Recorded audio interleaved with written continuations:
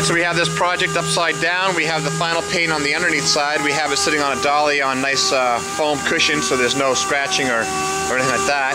But we're DAing the bottom right now in order to scuff it up so that way we can shoot the etching primer, sealer, whatever you want to call it, to go on here.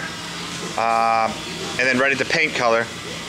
We're also going to put the fuel tank, a brand new fuel tank underneath it, which is required for that. And this is kind of neat on 1979. This is what it looks like from aluminum body standpoint, but these mounts are also occur on steel bodies. And that right there, there's a bracket that will go there, a bracket that goes here, and then the straps come around the tank.